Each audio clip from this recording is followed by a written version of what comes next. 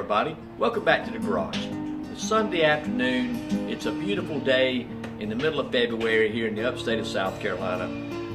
Daytona 500 is being run up there on my television in the garage, so I'm watching it from time to time. But I'm feeling real nostalgic today, and I wanted to make a video. You see, I got the pot here out. Of course, you know what that means. I'm feeling real nostalgic, and I'm thinking about Granny's fried chicken.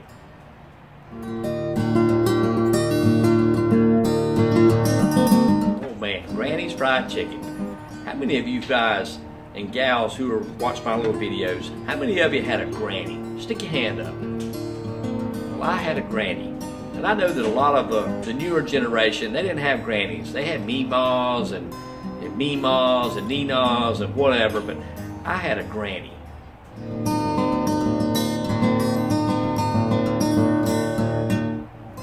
So I told you in some previous videos that about how my dad was raised by his aunt and his uncle. And his aunt, or the woman that basically raised him and probably looked at and loved like mama, was Granny Whitfield. And her name was Lois Gleason Whitfield. And here's a picture of old Granny.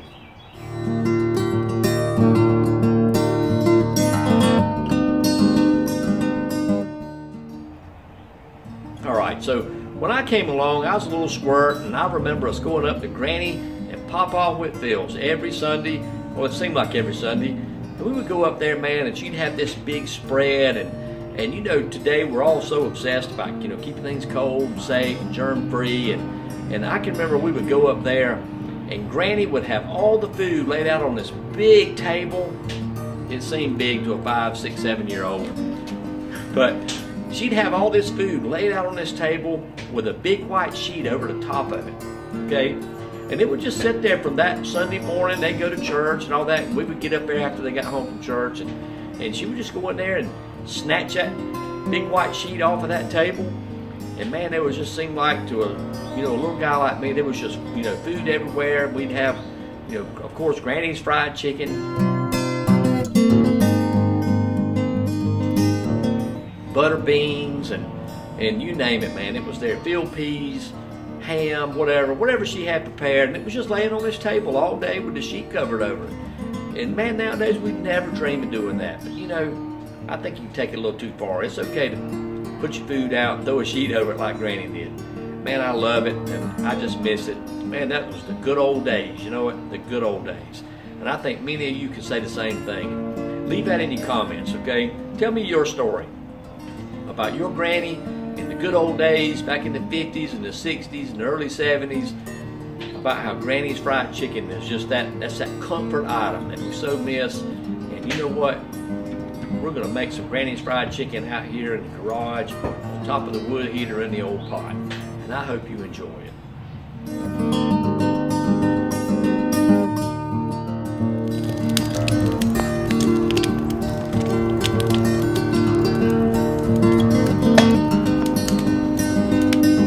Guys, we got the pot getting hot, we got the fire rolling inside the wood heater, and we're going to get this thing up to somewhat of a good hot temperature, and then we're going to start putting in the shortening.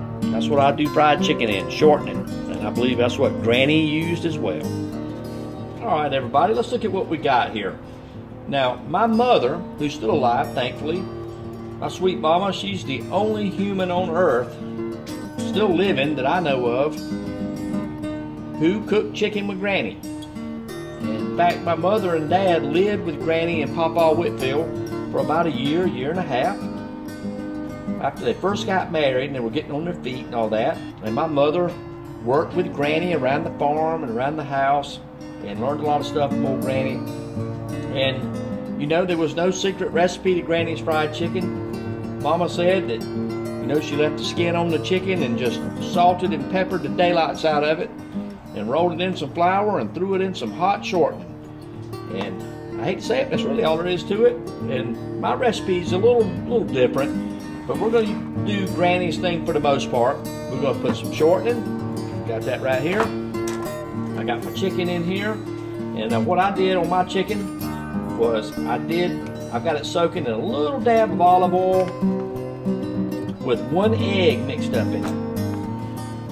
1 egg mixed up in it, okay? Got that soaking there. I got a little bit of cornmeal. I got a little bit of flour. And in here, I've just got salt and pepper. And I believe we got a little garlic salt maybe mixed in. I also have a little dab of paprika, some cayenne pepper. So we're going to take Granny's fried chicken and maybe modify it a little bit, because I don't have the original recipe other than what my mother remembers about flour and lots of salt and pepper. So that's what we're going to do, man. So I got the pot getting hot, and we're going to go start melting some of this here, shortening and getting it ready to go. Alright guys, while the grease is getting good and hot over there in the pot, I'm going to go ahead and get this chicken seasoned and breaded and laid on this rack and ready to go into the hot grease.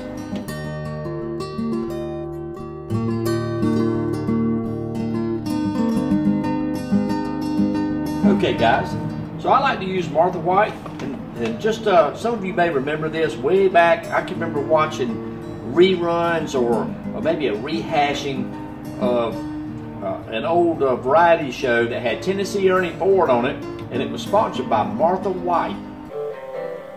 Auntie Baker Right, Martha White, yes ma'am. Goodness gracious, good and light, Martha White. I remember that from when I was a little kid, seeing it on TV. And you remember when you was a kid, dude, there wasn't but 3 channels, and you couldn't pick up but 2 of them unless you went out and turned the antenna, So that's kind of in line with our nostalgia today. I remember having to go outside and turn the TV antenna to pick up that 3rd station.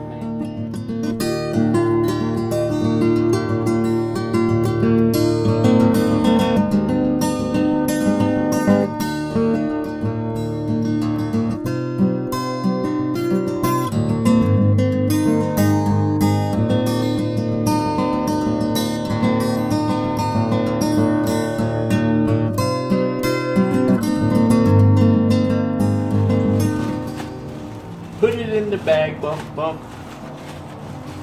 That's another nostalgia thing for you guys. I can remember back after we'd come home from Granny's on Sunday, that evening, we would watch the Walt Disney television show that would come on. We would watch Wild Kingdom. Hello, welcome to Mutual of Omaha's Wild Kingdom. I know y'all remember that, Wild Kingdom. And then we would watch the Walt Disney television show. The Wonderful World of Disney.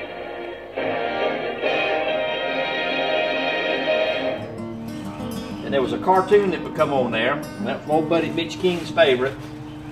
Were the park ranger and the bears. And he did this little song about picking up the litter. And it was like, first you take a rag, put it in the bag, bump, bump. Then you bend your back, put it in the sack, bump, bump. That's the way it's done. It's a lot of fun, bump, bump. Cutting capers, putting papers in the bag. Pick up the trash, put it in the bag, bump, bump. Anyway, hilarious. Good stuff, man. Leave that in your comments too, guys. Wild Kingdom and the Walt Disney television show on Sunday nights. Alright gang, are you guys ready? I know I'm ready. Let's get the lid off of this thing. Hot dang, boy, she's hot. She's ready to go. Might be too hot, but just chicken on. Cool it down fast. Alright, we'll do 2 pieces at a time. Alright guys, let's give this chicken a check on here and let's turn it over. Woo! Look at that. Oh my goodness. Oh man. Oh, Granny would be proud. Alright, so that chicken's going to be ready to come off here in just a few minutes. It ain't going to be long. We'll be putting it on the plate and putting the second batch in. Good. Let's open this thing up. Woo! Oh my goodness, look at that. Can you smell it through that video screen? I sure wish you could. Granny's fried chicken, boy. My wife's going to love the shop cloth. It's clean. Alright, batch number 2 coming right up.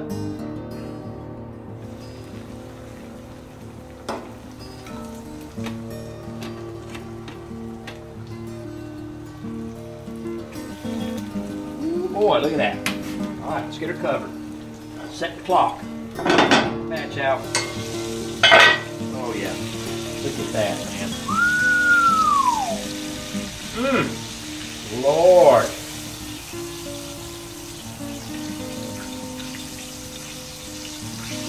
Look at that. Man. My sweet wife's already tried to get a piece of this, and I told her she had to wait. So it's all done. Fantastic. All right, everybody, we're done. Granny's fried chicken. Man, can't wait to dig into this. My sweet wife in there, she was doing something on the computer and was trying to get a piece of it earlier. And I said, no, you gotta wait till I get it all done and into plate. All right, guys, I want to do a special shout out to my wife, Willa Mike No on YouTube, Willa Jean to me, my sweet baby doll.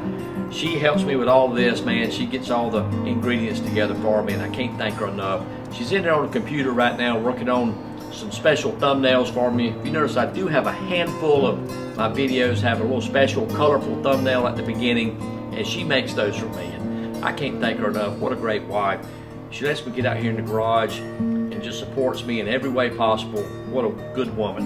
And hey, if you got one, a good wife, good husband, go hug her neck, tell them you love her.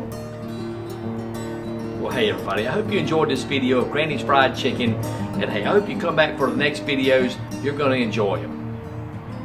Certainly one of the best cars in the field today. You just saw man. play. What's your take? Oh, this is so good. Honestly, directed from the back, trying to make a move underneath the point before he started to come down. And Granny's Fried Chicken, guys. I don't know. Yeah.